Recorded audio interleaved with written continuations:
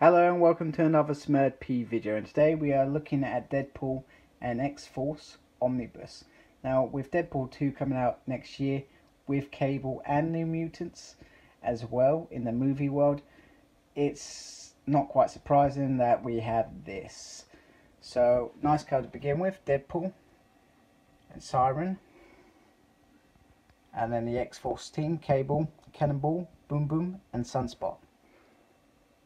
Let's move on to the side, and the usual Marvel Omnibus branding, Deadpool and X-Force, and the writers. And that is actually quite a cool picture. I think this is an original. I don't know where Deadpool's come from in this, to be honest, but hey, he deserves to be there. It's his book as well. So onto the back, the Mercury Mouth and the Mutants on a Mission. So these are the covers.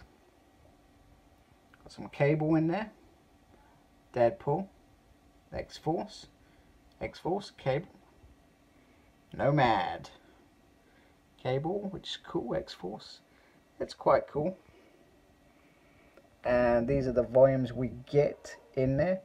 So we get a section of X-Force, we get a good chunk of Cable, and the section from Deadpool, which is cool. There is a Deadpool Classics Omnibus which came out, I think it was January this year if I remember correctly, or was it January last year? Time seems to be flying away from me, but there is a Classics Omnibus out there if you just are interested in Deadpool. But X-Force, Cable and Deadpool do have quite a history together, crossing over into each other's worlds, so this book does kind of make sense. Now, the only thing that I'm annoyed is that the X-Force, I was hoping carries on straight from Volume 1, but it doesn't. It starts at 19, which is there, whereas the first volume finishes at 15. So, I don't know if something happens in between. I'm just going to quickly check. And there we go. I thought this was the case. You had the crossover in between, which is X-Force 16 to 18. So, this does carry on pretty much straight after Volume 1 and Executioner's Song, which is pretty awesome. So I'm going to stop griping now and move along. So inside the dust cover we get a nice kind of intro, which is cool. I think I'm saying cool a bit too much. I think I said in the first time I did Volume 1 of X-Force that I'm not too familiar with X-Force. It's one thing in the X-Men world that I've not actually read. So I'm really looking forward to reading this in the near future. So you got some nice little background art there. Same page, same picture from the front. Similar there. So if you don't like the dust cover, you could have it like this, which is you know, really nice. And then that's a beautiful, you know, I love this picture. And once again you got that up there, and you got that down there, which is awesome. And this is the same picture on the outside. And then we've got all the writers, pencilers, inkers, colorists, letterers, assistant editors, etc, etc, and all that fun stuff. Some stuff down there which is pretty non-interesting to me anyway. Domino, Deadpool, and then we've got the contents, which is I like this sort of stuff. I wish it, no, it does have the date, I'm just not looking properly, and it is in chronological order, which is what you expect. So yeah, it looks like quite a nice run, and I hope, even though it's got Deadpool in it, I'm happy with that as long as we're getting X-Force coming out, which is what I want. So, you know, if we get a few issues of Deadpool mixed in with X-Force, New Warriors, whatever, you know, just as long as the X-Force keeps coming out, I'm happy with that. Just in terms of spine, it feels quite, it feels actually quite tough.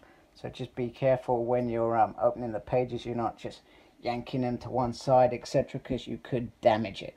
but these are usually quite sturdy anyway, so with, you know, I expect them to last for endless amounts of time. So, you know, but still, you know, it's an expensive book, you want to be careful.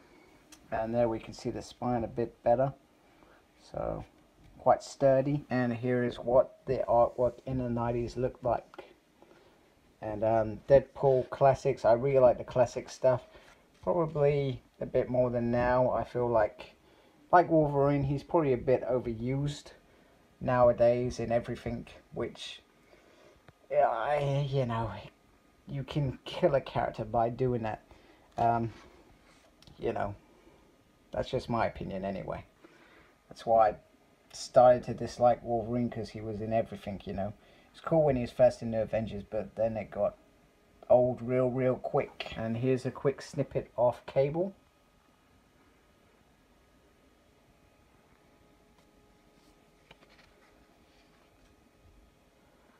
Cable in action. It's pretty cool. I really enjoyed how Sinister was drawn in the 90s. I think the artists lost their way with him, especially when they started dressing him up as an English gentleman, I guess. But you know, this is when I really enjoyed artwork. Clearly I've not read this, and I've just touched, you know, well, he's not real, I'm not touching his crutch, but you know. This is when artwork, I think for me, I think I enjoyed it a lot better. And we just pick a random X-Force, couple of pages to look at. So this is the kind of artwork inside, and it's around Black Tom and his relationship. Teresa Cassidy, so if I remember correctly, Black Tom raised her, but Sean Cassidy is her dad, and I think he did it out of some sort of weird, kind of twisted revenge thing. It was a bit bizarre, but I don't know that much about it, so I can't really comment on it. I just kind of got a gist of what happened. And we kind of finish up with Deadpool and Juggernaut charging through, and it looks like he's on fire, so I'm looking, and I know he clearly is on fire. I'm looking forward to reading how that pans out. In terms of extras, we get a spill on Cable,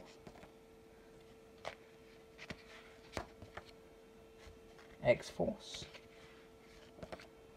and we get some fun stuff going on here. Some concept art, a little bit of cover art, and pretty much that is it. So let's do a quick comparison with volume 1. Okay, so just in terms of how many issues in each volume, so volume 2 has 34 in this, I've not counted correctly, and volume 1 has 28. And here is what you get in volume 1, in case you missed out on that first review that I did.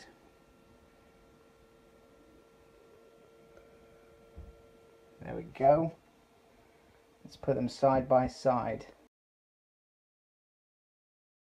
I would say the only thing that bugs me about them now being side by side on the shelf is we've got this, which clearly says volume 1, and well, this just changes it up. So I don't know whether they're intending just to have X-Force volume 2 specifically only for that, but they could have called this volume 2. But clearly, you know, the name Deadpool sells at the moment, which, you know, I understand it. It's a marketing tool. So, but, you know, I'm not going to gripe about that. Okay, I griped, I think, but, you know, it's what it is. And there they are together, and that looks pretty awesome. This still looks awesome, and, you know, they look nice next to each other, I think. So these volumes are clearly smaller. They're not as packed as some of the bigger ones, like the Spider-Man one, for example. But you've still got a nice, what, 20 to 30 issues in them, so they are a nice size. I got this in the UK. It was about £47, which is, you know, a reasonable price for the amount you get in there. You know, you're pretty much getting like four graphic novels in one hit, so, you know, I think it's worth it. So, but yeah, they're smaller.